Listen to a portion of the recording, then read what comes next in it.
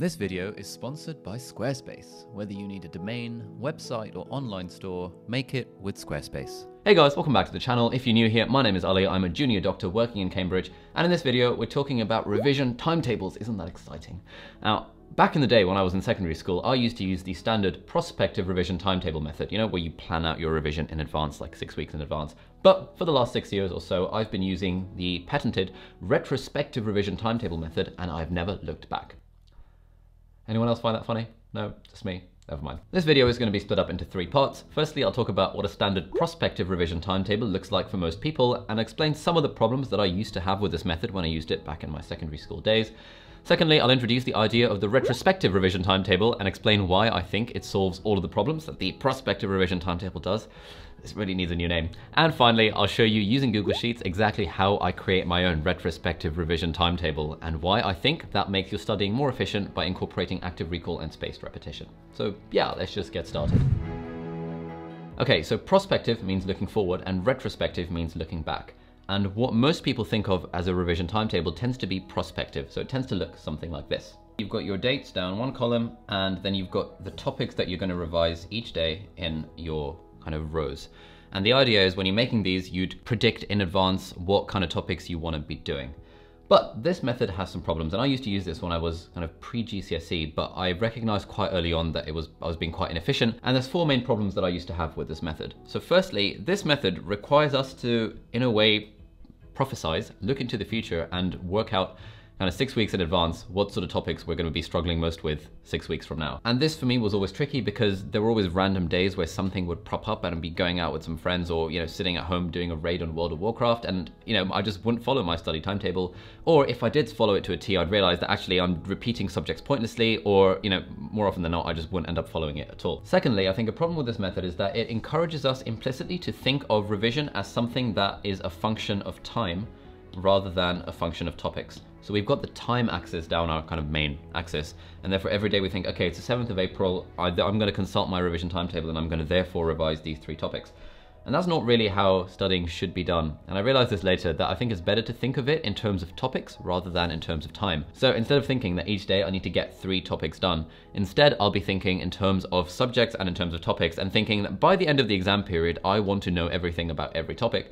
Therefore, what do I need to do for that to take place? And this is going to sound a bit abstract, but I'll explain it in more detail when we explain the retrospective timetable, and you'll hopefully see that that method solves this particular problem. Thirdly, with this standard prospective revision timetable, there's no real way of seeing how much of each subject you know. Apart from doing past papers and apart from having your own separate record, like if I were to glance down this list and it's, let's say, the 10th of April, I can see that, okay, well, I studied physics, electricity on the 4th, but I mean, do I know the topic?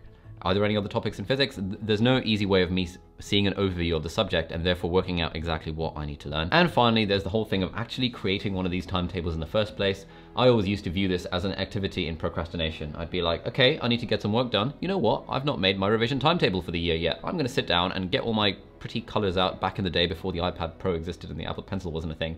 Get my pretty colored highlighters out and my felt tip pens and make this fancy big ass revision timetable, and I would never follow it. Equally, I had some friends who would regard the revision timetable as such an insurmountable thing that they had to do before they started studying that it put them off studying for, like, you know, a period of weeks to months because they had to sit down and make this timetable and just couldn't get around to, you know, overcoming the activation energy required to make one of these. So those are just some problems with the prospective revision timetable. These are all just my thoughts. Maybe it works for you, but I'll explain what the retrospective revision timetable looks like now, and hopefully you might be able to take something away from that to make your own studying a little bit more efficient. Okay, so a retrospective revision timetable looks something like this. So as you can see, we've got the topics within physiology, these 6 different topics. We've got those down the main axis of our spreadsheet, and this is the exact opposite to how it is with the prospective revision timetable where we had the dates down the front. So let's say it's the 4th of April and I've arbitrarily studied the heart and the kidneys. Using my retrospective revision timetable, I'm going to note the fact that I studied the heart and the kidneys on the 4th of April. Then let's say it's the 5th of April. I look at my retrospective sheet and I see, oh, I haven't revised the lungs yet. Why don't I do that? So I do that. And then on the 6th and the 7th, I do the rest of the topics because I see that they're blank and I haven't done them yet. So now let's say it's the 8th of April and I know that I need to revise physiology. I look down my list and think, So it's been about 4 days since I've done the heart and the kidneys, and I vaguely reckon that kidneys are a little bit harder, so I'm going to go for the kidneys, and then I revise the kidneys on the 8th of April.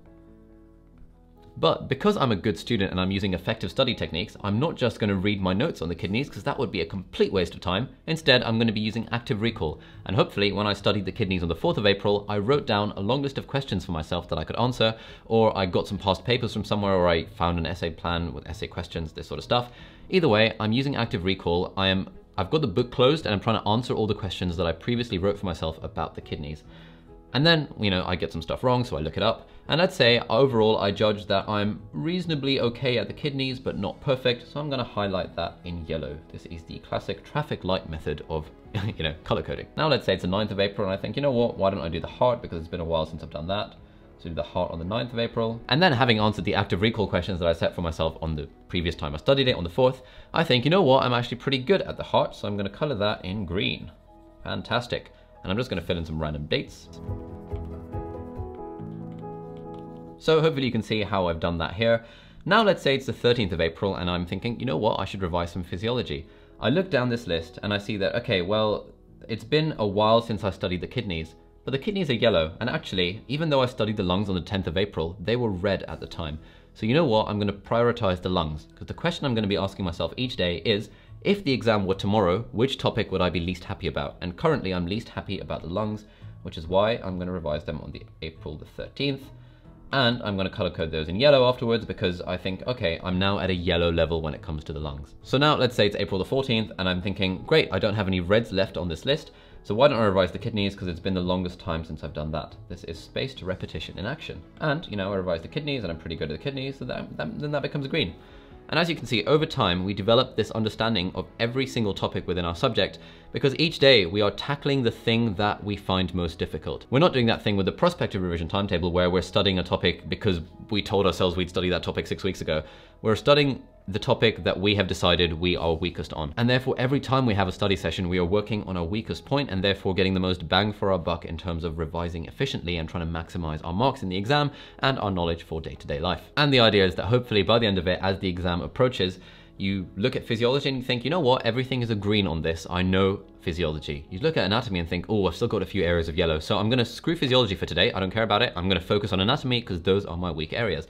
This gives you a very easy way of seeing a whole overview of your subject without having to predict anything in advance, because we are terribly bad at predicting the future. And finally, one great thing about this is that it doesn't really take any effort to get started beyond initially scoping the subject and just writing down the list of every single topic in your spreadsheet. And I think that in itself is an incredibly valuable exercise, because a subject can often seem very daunting until you write down all the topics that are in it. And then you think, oh wow, physiology seems complicated, but actually there's only really 6 topics. So great, I can do 6 topics. That's like 1 topic a day. I've got 8 weeks until my exams. I can repeat every single topic 8 times. That's pretty incredible. I can learn all of human physiology. And that's a nice attitude to have, rather than kind of being in the dark and being like, I need to revise some chemistry, but I'm not really sure what to revise because I don't really know what's in it. And the specification has 85 different points of it and yeah, whatever.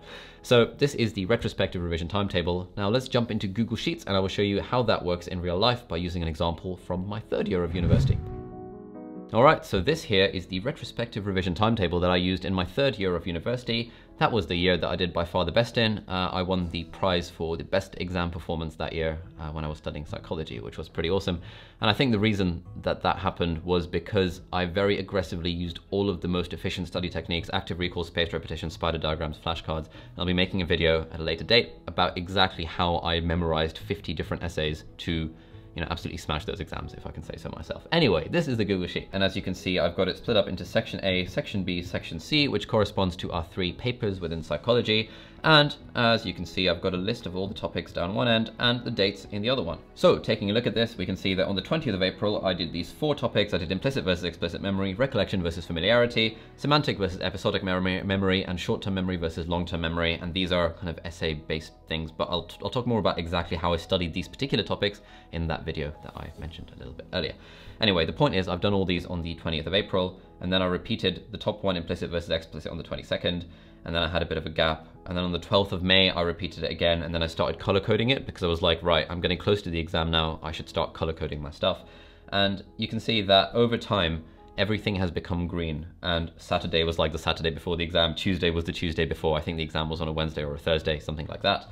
And yeah, over time, I've repeated this topic. So like the top essay, 1, 2, 3, 4, 5, 6, 7. I repeated it 7 times.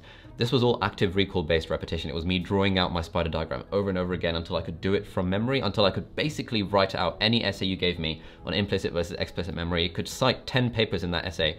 And all because I used active recall and spaced repetition to repeat it 7 times until the point where it was green before the exam. And we can see I've done the same thing for section B. This was all about animal cognition, comparative cognition, how the thinking of animals differs to the thinking of humans. So theory of mind, future planning, metacognition. Do animals navigate using cognitive maps? Do animals understand causality? What's the difference between human and animal language? And finally, section C, which was my personal favorite, was all the various things about intelligence and IQ, and for example, sex differences in IQ, very controversial. Sometimes even race differences in IQ, even more controversial, very exciting topic.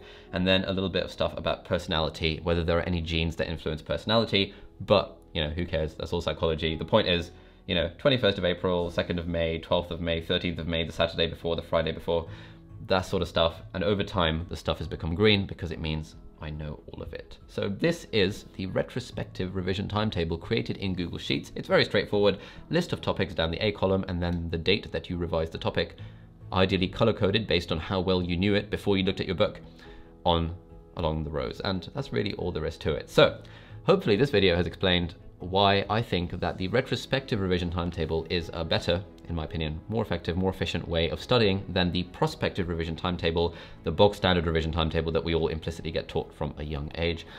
Just to summarize, the main reasons why I think it's good are, firstly, it means you don't have to prophesize into the future because that is impossible.